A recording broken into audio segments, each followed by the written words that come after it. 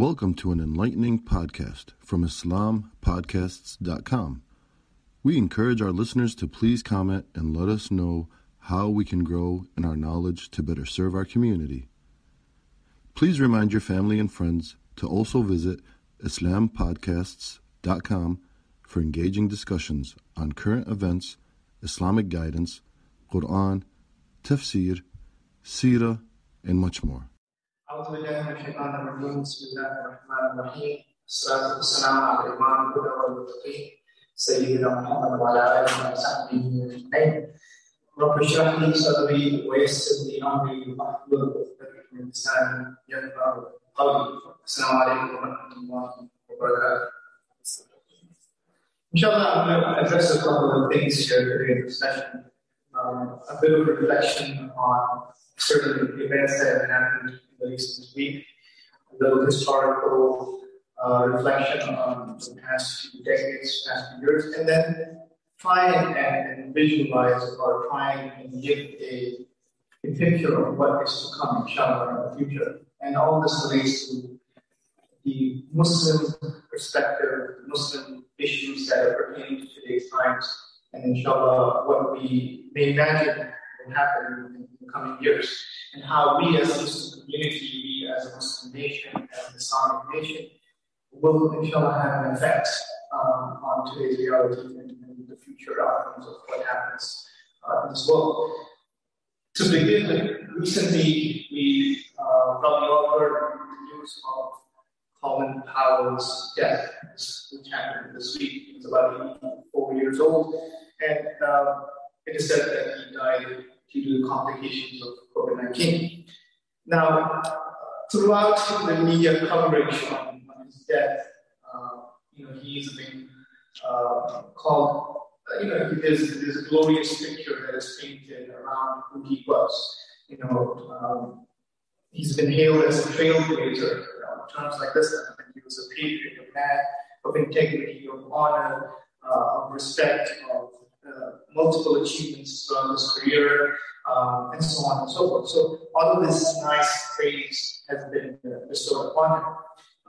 Even to the point, one of his former colleagues, Richard Haas, he is the head of the Council for Foreign Relations, who's worked with Powell over the past 30, 40 years. He goes on to further say that he was the most intellectually honest person I ever met. Now,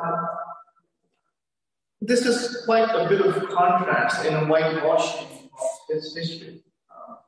And why this is relevant enough, just bear with me for a second as I connect these points, is because there is a bit of irony in his death.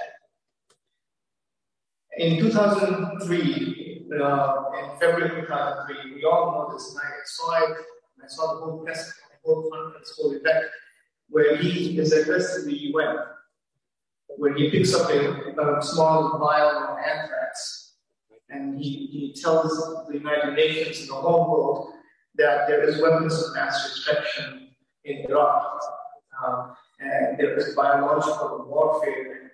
The example that he presents is a small little vial of anthrax, and he says, quote, "My colleagues, every statement I made today is backed up by sources, solid sources. These are not assertions. What we're giving you are facts and conclusions based on solid intelligence." Now, we all know this was an absolute lie, a complete lie, a complete fabrication to sell a war, to sell the Iraq war, to sell the so-called war on terror.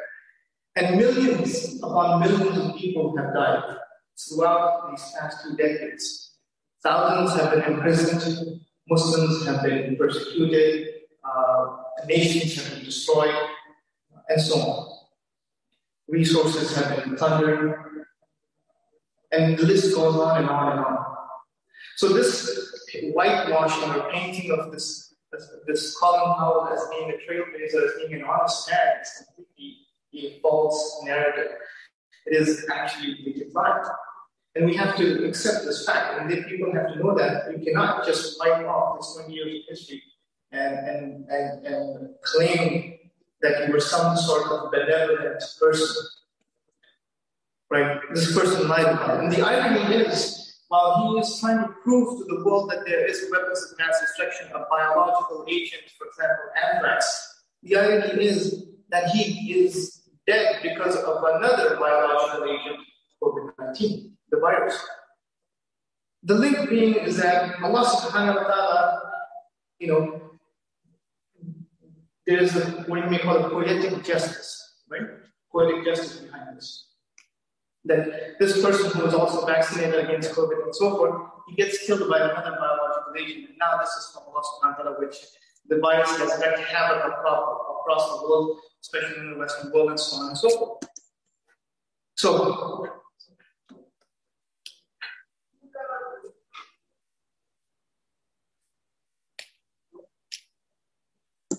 and it is this virus this biological agent, this virus, that has been perpetuated, and the causes and the economic collapse and all the politics behind it. World leaders have used this to maintain their own political power, right?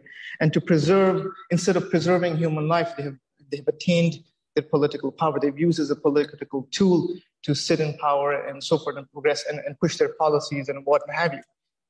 This is the same thing that he did. Right? When he was questioned about his participation in the Iraq war and why he didn't stand up and he opposed the government, he says, quote, "The more I think about it, the more I realize it's important to keep the job." You see that? I mean, blatantly, he says that I did all of this to keep my job. So no regrets in this person, right? Now, this brings us to this point here. The concept of rejoicing. It is narrated in Sunan Sahih Bukhari. There's this hadith that's reported by Abu Qatada bin Rabi al-Ansari. The hadith goes, a funeral procession passed by Allah's Messenger sallallahu alaihi wasallam, who said, "Relieved or relieving?"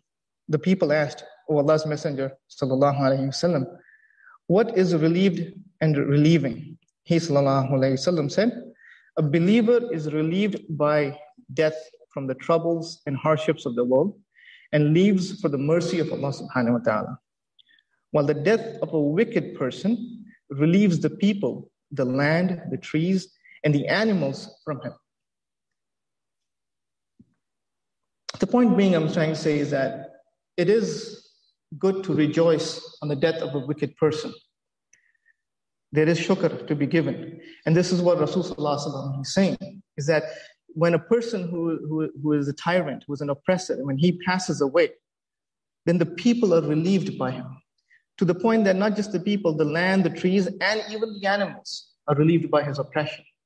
And over the past few decades, what we have seen is, alhamdulillah, some of these tyrants, some of these oppressors who have conjured up wars against innocent people and have killed millions of Muslims across the world, imprisoned millions, and so on and so forth, have slowly passed away. And there is rejoice for us in this. There is shukr for us in this. Whether it was McCain that died in 2018, a war criminal, I would say. Whether it's Ronald Rumsfeld, another war criminal who died earlier this year in June, now Colin Powell, and so on.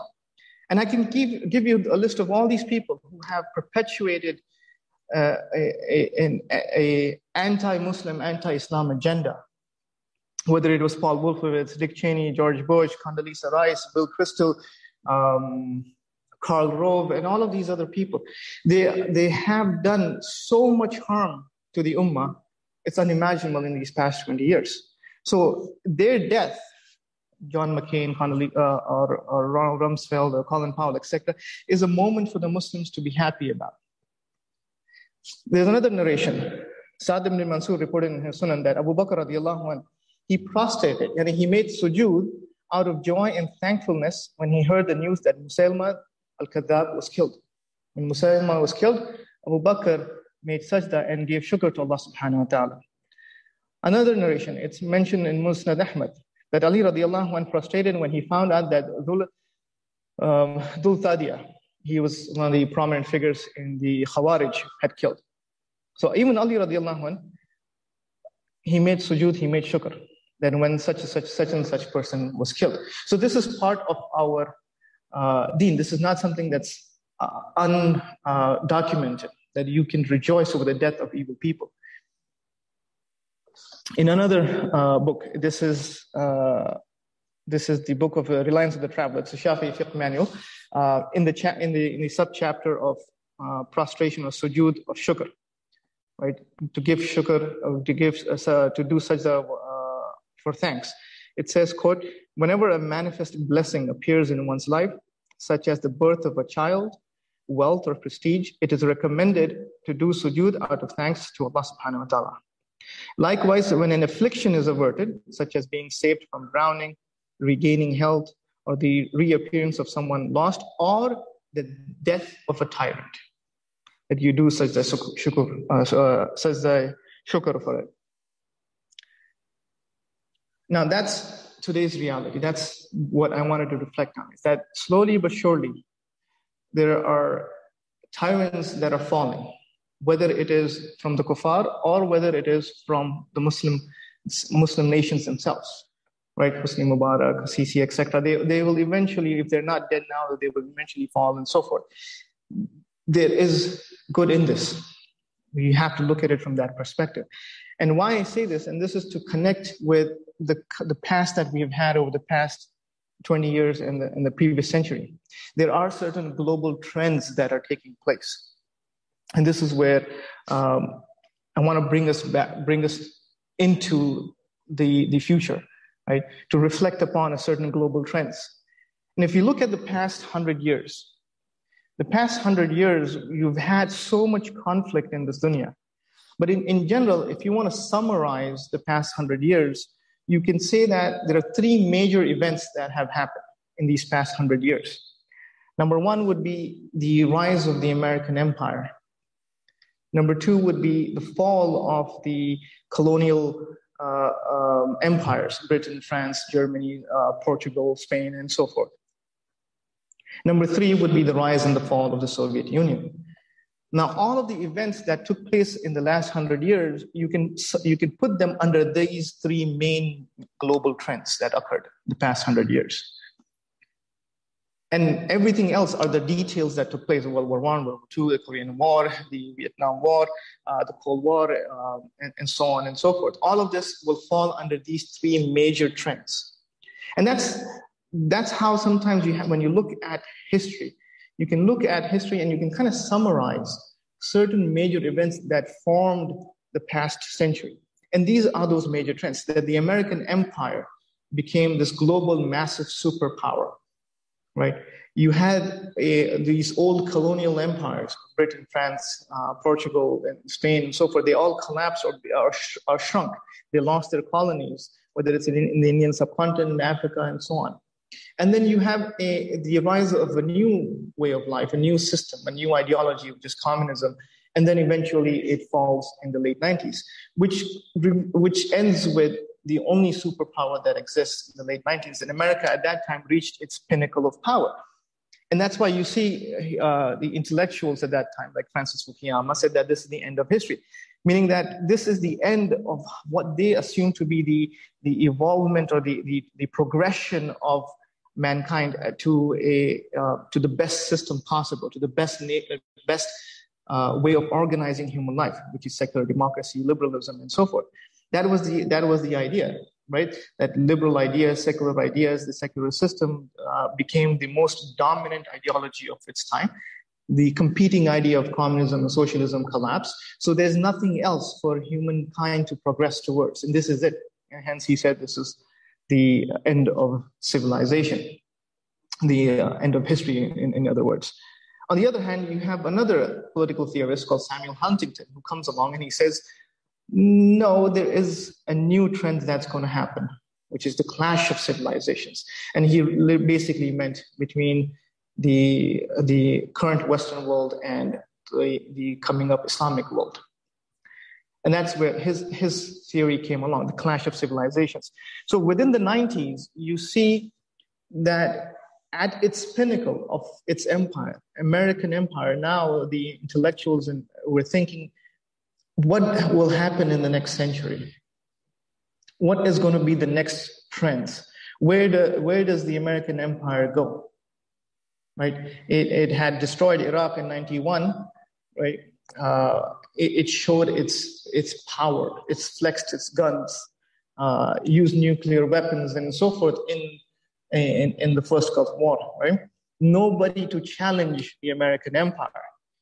Now, once you reach your pinnacle of power, the only way forward is down. And this is where the intellectuals started to theorize, is how do we as a nation preserve the American empire? And that's why within the 90s, you see all of these studies coming along with think tanks talking about preserving the American empire, whether it is Samuel Huntington, whether it's Francis Fukuyama, or whether it is the new conservative movement. Its founding person was Leo Strauss, one of the professors from University of Chicago. His students included Paul Wolfowitz and so forth. That's where the new conservative movement comes in. Bill Kristol, who formed the Project for the American Century, right? Him and others like him, like Paul Wolfowitz, etc., became part of the new administration with the with the Bush administration coming in. So, a quote from Leo Strauss, I think it makes it pretty clear to what this century came to be. And he says, Leo Strauss, the crisis of the West consists in the West having become uncertain of its purpose. His solution was the restoration of the vital ideas and faith that in the past has sustained the moral purpose of the West. So what he's asserting here is that there is a certain crisis that he's imagining in the West. And how do you reassert yourself? What is the purpose of this nation state? What is the purpose of this American empire now? Because it had fought the Soviet Union for the past few decades. Now, who do we make the boogeyman? So now at the turn of the century, you see this philosophy of neoconservatism taking over the administration. And now there's a push to shove democracy down the throat of Muslims, to shove liberal ideas, to shove American visions of what it should be to live under secularism and so forth, right? And that's where you see the next 20 years coming. So if we look at the situation of the world right now, there are certain trends which are progressing. Part of that is that there was this push to expand and preserve the American empire. The last century was about building the American empire. So the new trend for the 21st century, number one, is about preserving that American empire, preserving this massive military-industrial complex, preserving or maintaining your 800 military bases across the world, maintaining your political and economic and social and cultural dominance across the world. It is about that. So you see, you can fit everything that has happened over the 20 years is about America trying to preserve its might. And there has been a response. And this comes to my second point of the trends of this 21st century.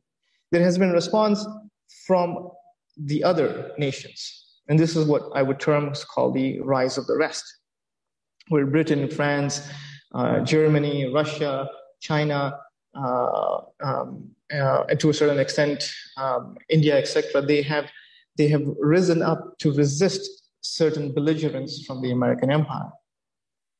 So on one hand, you have America trying to preserve its empire, and that is why you see a lot of conflict in the world. On the other hand, you have different nations who played along with America, trying to resist or trying to elevate themselves to form a bloc or to preserve their own piece of the cake and so forth.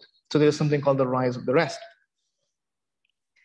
And then the final issue, what we can see or what we can predict in the 21st century, and this is the rise of Islam, the rise of the Muslim nation. And this is where I'll try and focus my talk a little bit on. But I want to quote a couple of things here. In 2019, the Brookings Institute, one of the think tanks, it published a set of articles as part of a project it called the 1% problem. Muslims in the West and the rise of the new populist. They looked at the 1% problem, that Muslims living in the West do not form a majority. They're probably 1% of the population in many of these Western nations, but they pose a problem to the very identity of these Western nations. This is from the Brookings Institute. The 1% problem, Muslims in the West and the rise of the new populist. Now, what they did is they focused on 9 European countries and the United States. It examined the growth of the Muslim minority in those nations, and the fears around Islam's public role in shaping and forming this so-called populist agenda, the populist identities and ideologies in the Western democracies. So the rise of populism in these nations. So you see across the world, there's populist governments taking power. You have rise of nationalism. You have rise of protectionist policies. And the United States, it itself is suffering, right?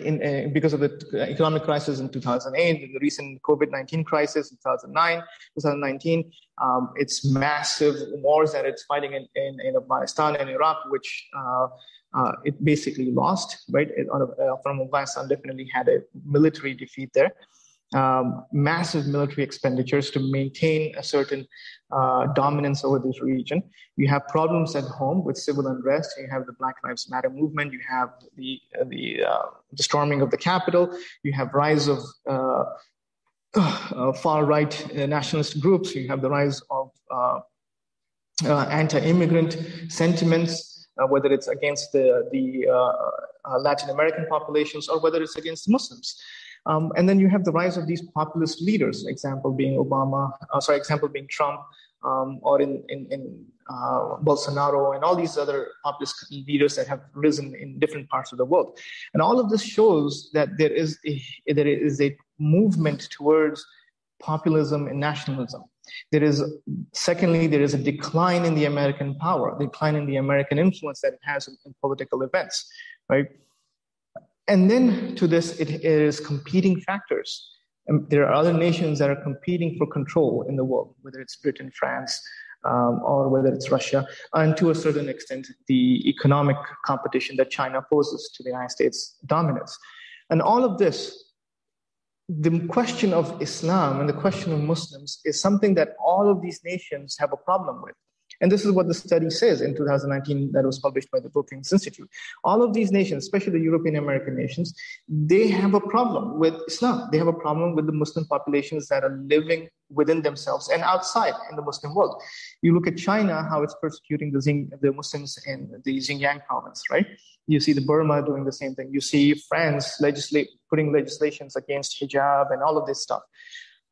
You see the bans in Belgium and even in Switzerland and so on and so forth. We can continue talking about this. And what we see here in the United States, where literally Muslims have been shot point blank for a quote unquote a parking dispute. You guys remember what happened a few years ago when three young Muslim, two sisters and a brother were killed, right?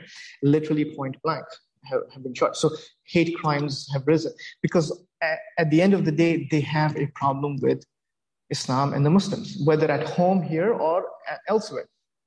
And one of the things, and this shows that what the study shows and what the report was showing, that the question, they have an issue of what our nations are, who we are, these questions of identity, the questions of their own culture, of their own religion, and so forth. These are questions that they are facing.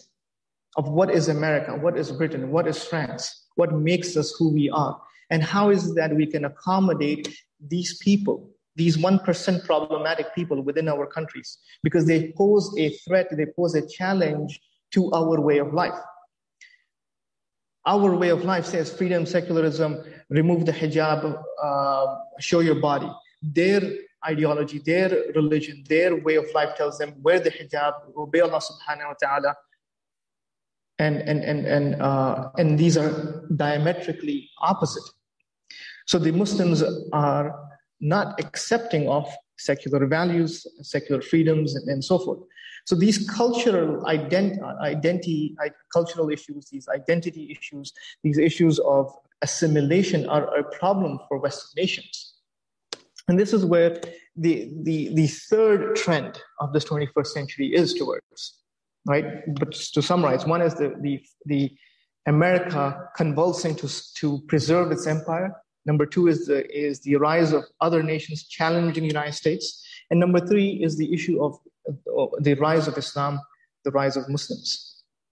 And this is where I think the Muslims have to think about taking this issue and realizing, look, this century can be the Muslim century, where we as an ummah present a diametrically opposing view of the dunya, of the world, that we have solutions for humanity. We don't need to go thousands of miles away to destroy nations because they believe in a different religion, right? We have solutions to economic problems, solutions to political problems, solutions to climate change and so forth. I mean, the amount of destruction, if you look at just the sheer amount of capitalism's destruction to the environment, it's mind-boggling. So that's why even the hadith goes, going back to the hadith, says even the plants and animals are relieved when an oppressor passes away.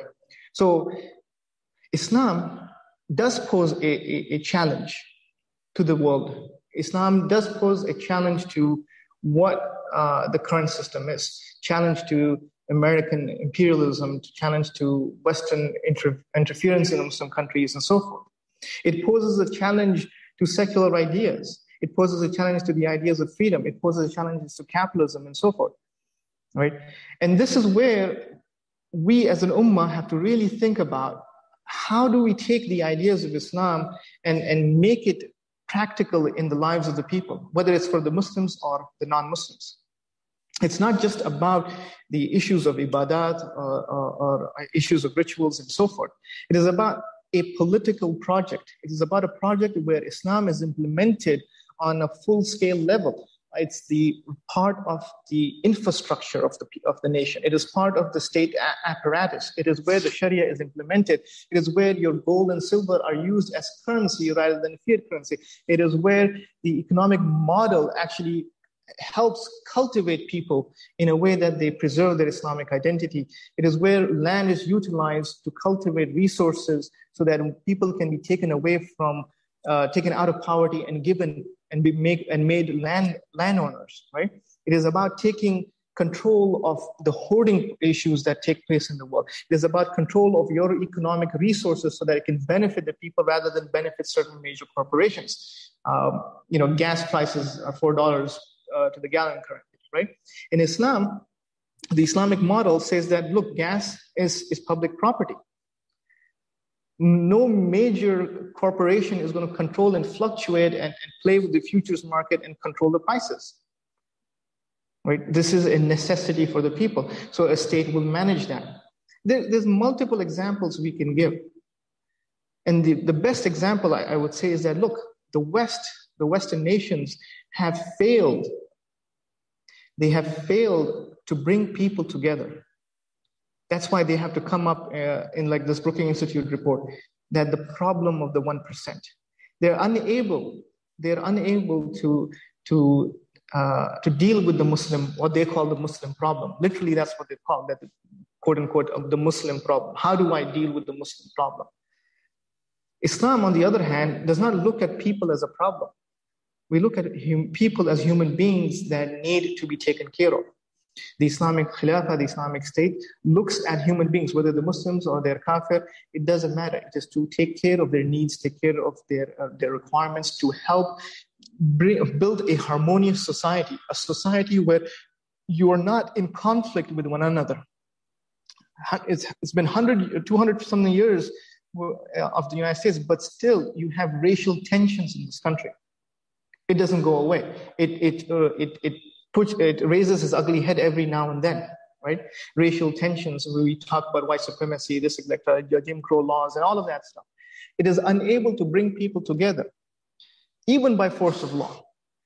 On the other hand, the Muslim history, you don't see this. You don't see major conflicts among people where people who were Christians and Jews and so forth lived under the Islamic State for centuries without having to suffer these so-called these massacres, or they were mistreated and so on and so forth. The Egyptian Coptics, they've lived in Egypt for centuries. Same thing with the Jews that used to live in Palestine and in Sham. They've lived there for centuries. Same thing when we took care of the Jewish people that were being persecuted by the Spanish Inquisition, and they lived in Morocco for decades, and so on and so forth. So we don't have this. The people were brought together. We didn't consider people to be a problem. It is the nature of Islam that it tells us that you need to take care of people, whether they're Muslim or Kafir. Rasulullah in a hadith, he says, anyone who harms a dhimmi is as if he harmed me. Right? So anybody who harms a non-Muslim citizen of the state, and so forth. So this is where we as Muslims have to really think about that. Look, inshallah, there is a trend. Inshallah, there is a way that I can, and of course, we can have a discussion afterwards, that there is a positive trajectory. And I always look at things from a positive perspective. That regardless of what we have seen in the past 20 years of massive destruction of the world, including Muslim and non-Muslim, alhamdulillah, I see a positive light in all of this. I see a positive trajectory for the Ummah. Because it is where if you look at the trends across the Muslim world, people are coming back to Islam. They are reconnecting with the deen. They're becoming more religious. They're questioning Western liberal ideas. There is a rejection and a push that has been over the past 20 years to push and infiltrate Western ideas and secular liberal ideas in the Muslim lands. But there is a rejection of this. There's a push back, right? I think some of my senior people in the audience may remember, if you go back to Egypt or Lebanon and so forth, in these countries, you would see women walking the streets in the 40s and the 50s and the 60s, even in miniskirts, right? You don't see that as often anymore. You see there's a difference. There is a ruju towards Islam, whether here in the West or whether somewhere else. There's a reconnection of your identity as Muslims. Now the project is to take this and apply it on a state level, where the Ummah is ruled by the rules of Islam, where it is rejecting secular liberal democracy and so forth, and implementing the Sharia of Islam. And what better system can there be?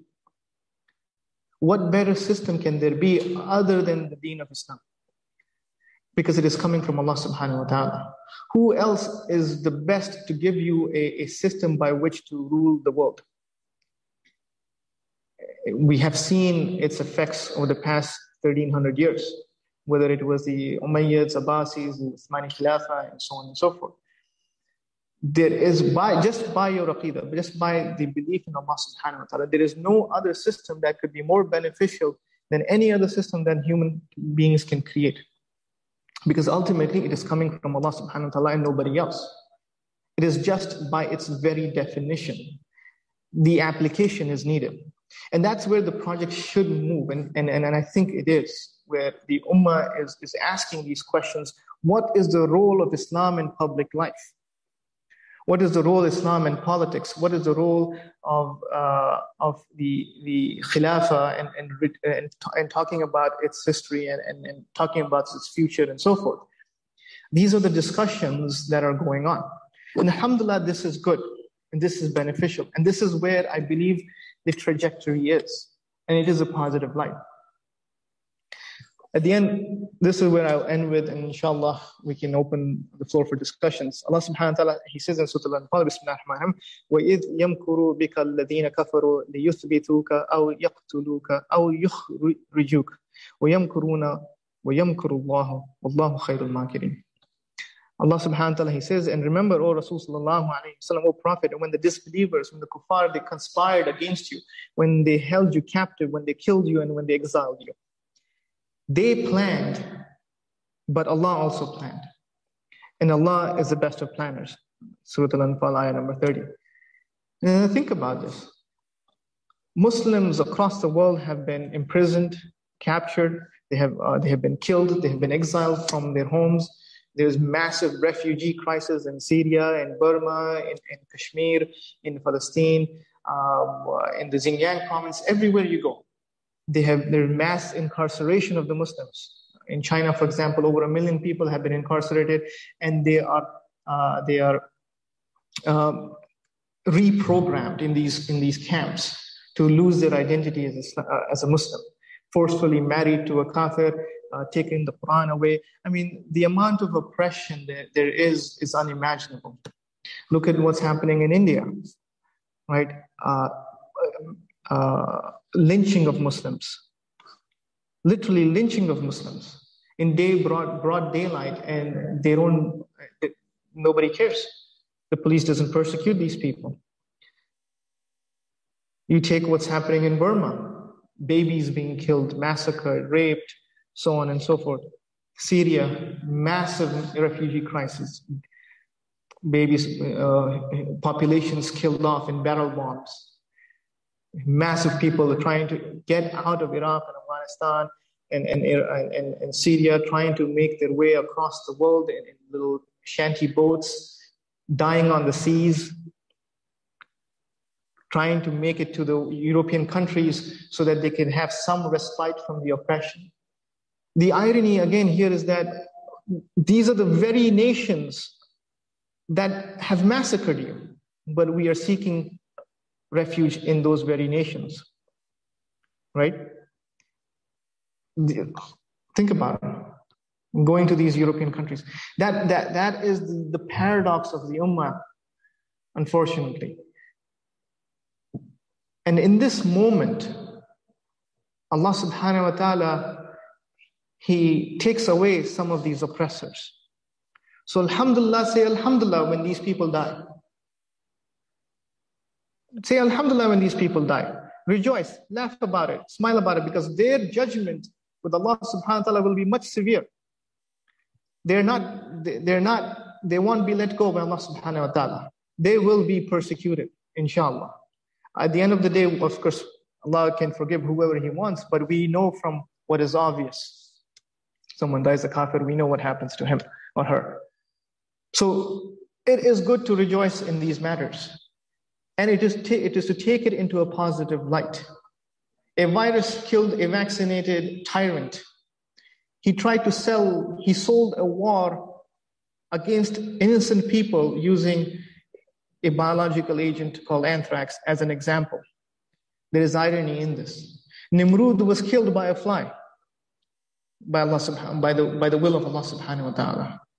So that's why when Allah subhanahu wa ta'ala, He says, وَيَمْكُرُونَ وَيَمْكُرُ اللَّهُ وَاللَّهُ خَيْرُ الْمَاكِرِينَ, that Allah is the best of planners, regardless of how much they want to spend to subdue Islam and to eradicate its power and eradicate it from public life. Allah's plans will succeed. The question is, where do we fall in those plans? Where are we on that path? Where are we on this Sirat al-Mustaqim? Are we on the sidelines just watching and not participating? Or are we in that Sirat al-Mustaqim? Are we in those plans being a tool to fulfill the promise of Allah subhanahu wa ta'ala? Thank you for listening to this podcast. Podcasts on current events, Islamic guidance, Quran tafsir, and seerah are available at islampodcasts.com as well as on iTunes. Rate, review, and comment, and let us know how we can grow in our knowledge to better serve our community. Please subscribe, share, and tell a friend about islampodcasts.com.